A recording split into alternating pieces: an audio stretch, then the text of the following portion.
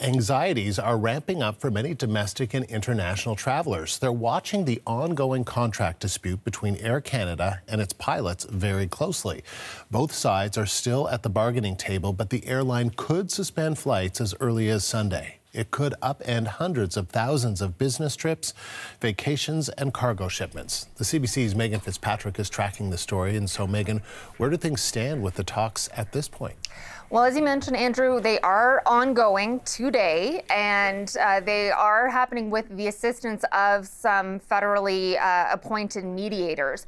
A union representative we spoke with this morning said there has been some progress at the bargaining table this week, but they're not there yet in terms of reaching a deal, particularly on the issue of salaries. The union rep saying Air Canada just hasn't come to the table yet with something that they could accept, and wages is a key issue. That union representative telling us that their counterparts at other airlines make twice as much as Air Canada pilots, according to the union.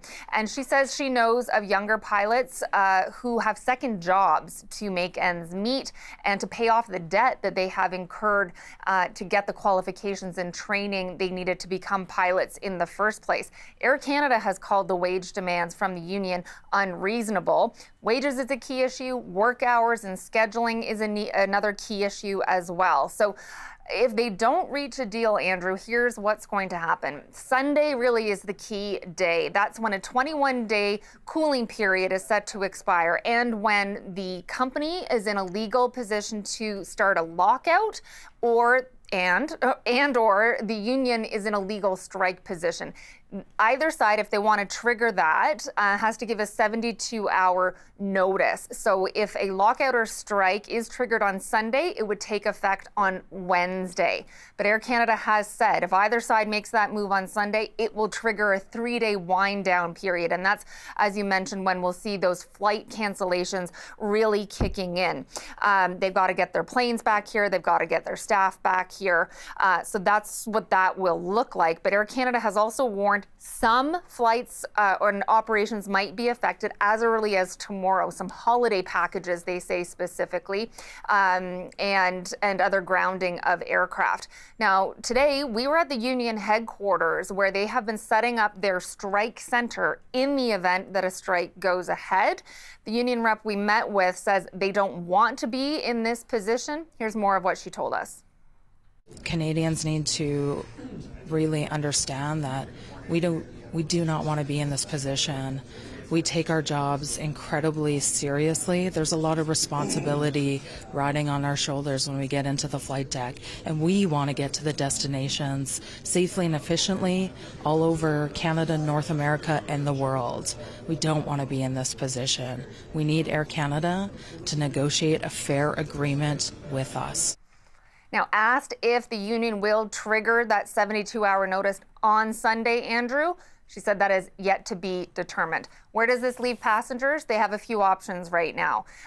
If they book their flights within a certain window and they're due to fly up until September 23rd, they can rebook a flight at a later time without paying that change fee. If people want to preemptively cancel their flights and try and book on another airline, they can get their money back if they have that refundable ticket. If they don't, they're being offered a credit. Now, if a strike goes ahead or a lockout goes ahead and people's flights are canceled by the airline, they will be eligible for a full refund. And what about the business impact of a potential stoppage on the wider economy?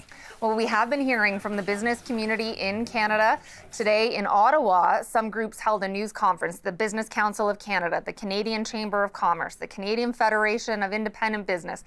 They are warning about the impact, the personal impact, but also the business impact, expressing their concerns about this and saying this is the last thing that Canadian businesses need right now is another disruption to the services that they rely on, especially on the heels of those rail line disruptions we saw just a few weeks ago. They were giving, very concrete examples of the impact this might have. The personal impact for people who are traveling to a wedding, let's say, or another important life event that can't be rescheduled.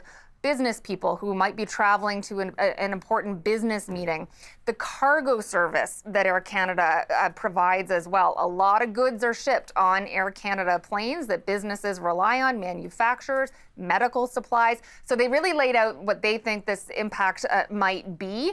And they're saying this labor dispute between Air Canada and its pilots is a national issue, and therefore the federal government has a duty and a responsibility to be ready to intervene. Here's what they're calling on Ottawa to do. We're here to make sure that Canadians who have plans, Canadians who have jobs, Canadians who have expectations of reliable services to be available to them are given that chance, and we know that the Government of Canada has the mechanism in which to do that. And we're simply asking them to prepare to do that in the event that an agreement cannot be reached, which we all believe is best done at the negotiating table. But we cannot allow for even a single day of a strike, given the consequences on our already very fragile economy. It would amount to government playing Russian roulette with our economy, and we just can't afford that at this time. These groups have sent a letter to Labour Minister Stephen McKinnon asking him to be ready to refer the matter to binding arbitration like he did with those rail companies, Andrew. So far, what we're hearing from the minister this week is that he wants to see the two sides reach a deal at the table. He says there's no reason why they shouldn't be able to get one. Megan, thank you. The CBC's Megan Fitzpatrick here in our Toronto newsroom.